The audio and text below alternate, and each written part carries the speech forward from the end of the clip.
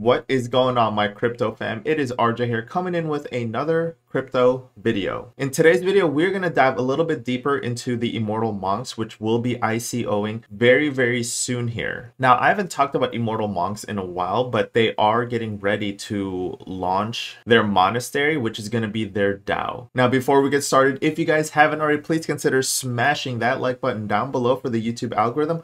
Also, if you guys haven't already, please consider subscribing and hitting that notification bell so you guys are notified every single time I upload new videos and new DeFi projects. Now, without further ado, let's go ahead and dive right on into the flight deck. All right, everyone, so let's dive right on into the Immortal Monks Discord. So if we scroll here, these guys have been around, if we scroll all the way up, since December 4th when they launched this Discord. And then on December 12th, they went ahead and released their Immortal Monk NFTs and we were allowed to mint, which was super cool. So since December, the Immortal Monks have been around. They didn't go anywhere. They've been building their monastery. They've been building their DAO system and how it's going to work all the way up to now. So we have a whole bunch of announcements here. And obviously I'm going to read the announcement here and then we're going to go into the Medium article, which is super meaty. So I don't want this video being like an hour long. So let's dive into it. So on January 28th of this year, they said, "Happy Friday, Monks Announcement Day.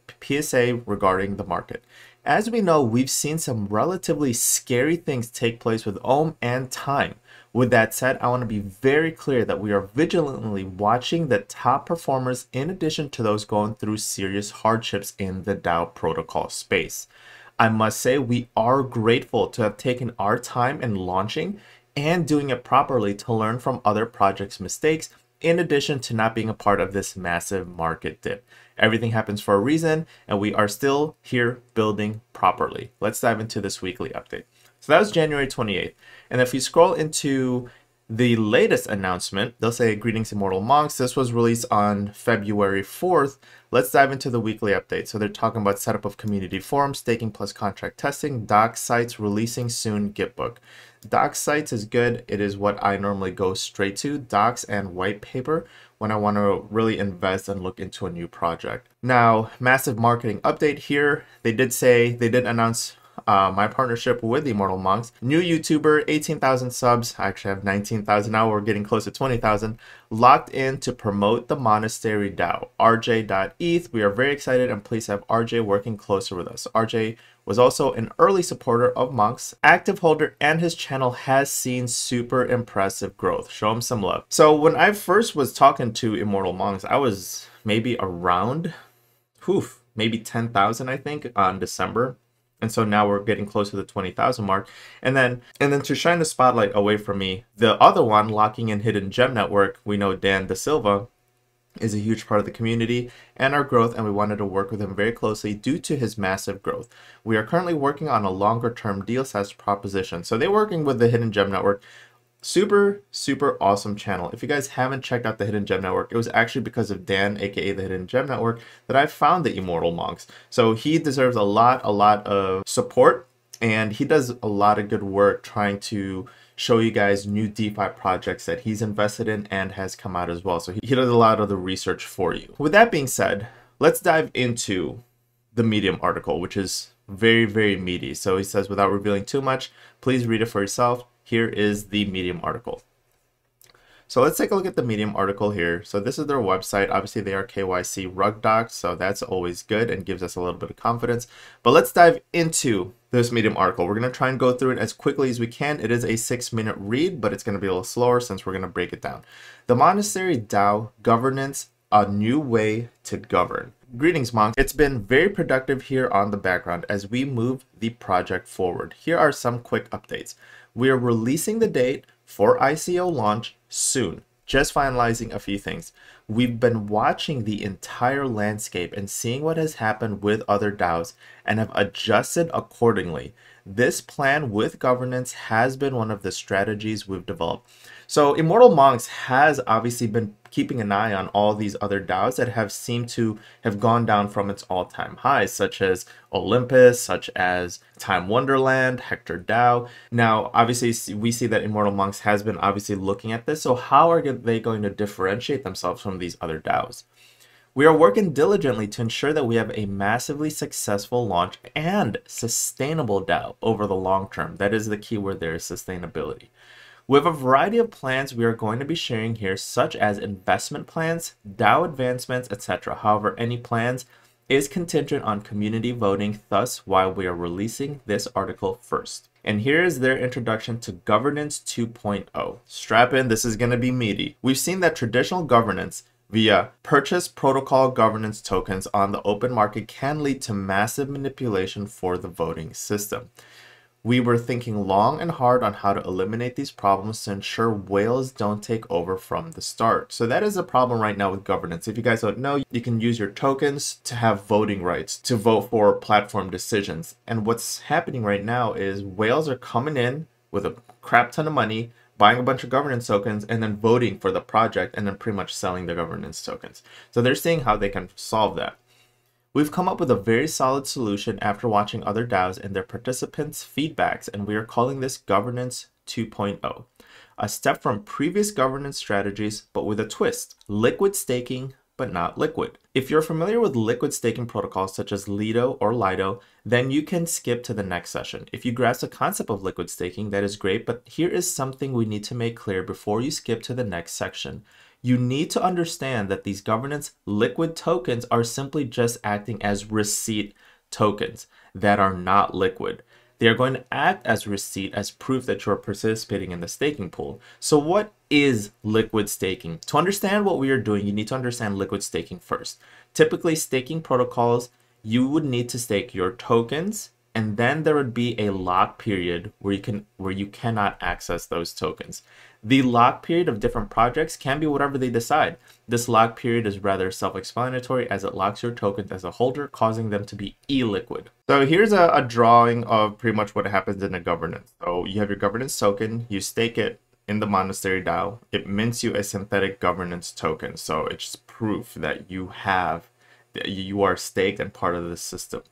Now, after some lockup time, you can unstake your governance token back and it comes back to you. Now, with these synthetic governance tokens, what ends up happening with them is if the project has a proposal like, hey, should we invest in this project? What you can do with the synthetic governance token is you can, because you have proof of ownership of the platform, you can then vote with it. That is how these DAOs work. So of course, that's what they talk about here with ETH 2.0. After you lock it up for X amount of time, you can't touch the ETH. Even if it goes from 2,000 to 5,000, if you have 5 months left, you can't liquidate it. You are locked up in that staking protocol. So platforms like Lido or Lido, Yearn, and many others have appeared where you can participate in these staking pools and earn your APR from participating.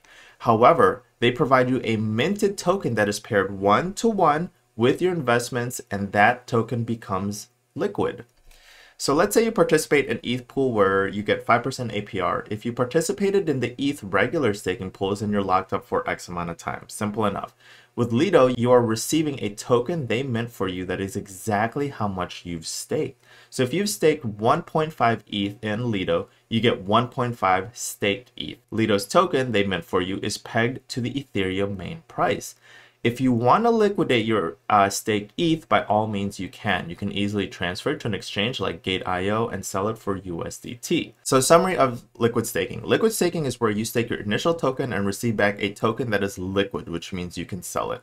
However, it also acts as a receipt or proof that you are participating in that pool. It's simply another token. So what does that mean for Immortal mocks? Well, the Monastery Governance Receipt token is not going to be liquid. However, the token that is pegged to the main governance token is going to be liquid. So your receipt token, not liquid, but the native governance token will be liquid. So introducing our weighted governance 2.0 objective and how they're going to really drive this governance 2.0. Governance token holders will be able to vote only if they have this receipt token. So let's use 100 governance tokens as an example. Let's say that the max supply is 1,000, just for example purposes. That means that having 100 governance tokens will theoretically give you a 10% vote. That's how it traditionally works. Rather than granting one-to-one voting power, participants are going to have to lock their governance token for X period of time. And in return, they receive a token that can be used for voting purposes, but will be weighted. So how does that work exactly? Let's go back to the 100 token example. We are going to create a staking portal for governance tokens that have multiple different options for locking your governance tokens. For X period of time, in return, we mint you the receipt token that will allow you to vote on proposals. For example, if you have 100 tokens, you can pick from multiple options. The locking period is yet to be determined, but for example purposes, it'll look like a week, 2 weeks, 1 year, 2 years, so you'll have different options.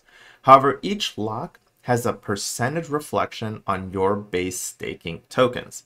So weighted voting is here. The lower time frame you pick to lock your tokens, the less of a vote you have when voting your token is minted. Let's say 1 week lockup is 10% voting rights. That means that 100 tokens, your vote will only count as 10 tokens.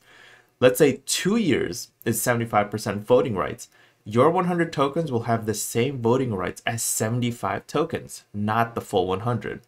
This is going to deter voting manipulation extremely well. Whale manipulation stops here. And this is a really awesome feature that I like to see with other projects, is how to really control whales. Now, if we take a look at 2 projects I'm invested in Drip, and I'm also invested in Strongblock. Those are just 2 of them. Now, when you take a look at Strong, I absolutely love Strong. They're continuing to print me tokens every single time, and they're an engineering company. But time and time again, we've asked them how they can control whales, because as you get to the very top, it is the compounding effect is crazy. The amount of nodes you can build when you're at the top is just so exponential.